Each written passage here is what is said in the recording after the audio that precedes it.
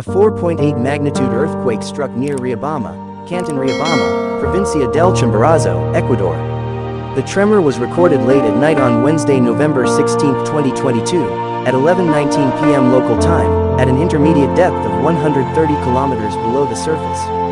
The event was filed by the Institute of Geophysics of the National Polytechnic School in Quito, IGEPN, the first seismological agency to report it. Our monitoring service identified a second report from the citizen-seismograph network of RaspberryShake, which listed the quake at magnitude 4.8 as well. Other agencies reporting the same quake include the European Mediterranean Seismological Center (EMSC) at magnitude 5.1 and the German Research Center for Geosciences (GFZ) at magnitude 4.8. Towns or cities near the epicenter where the quake might have been felt as very weak shaking include Riobamba, PA. 124,500, located 46 kilometers from the epicenter, Alazi, PA. 14,348 kilometers away, Guano, PA. 12,751 kilometers away, San Miguel, PA.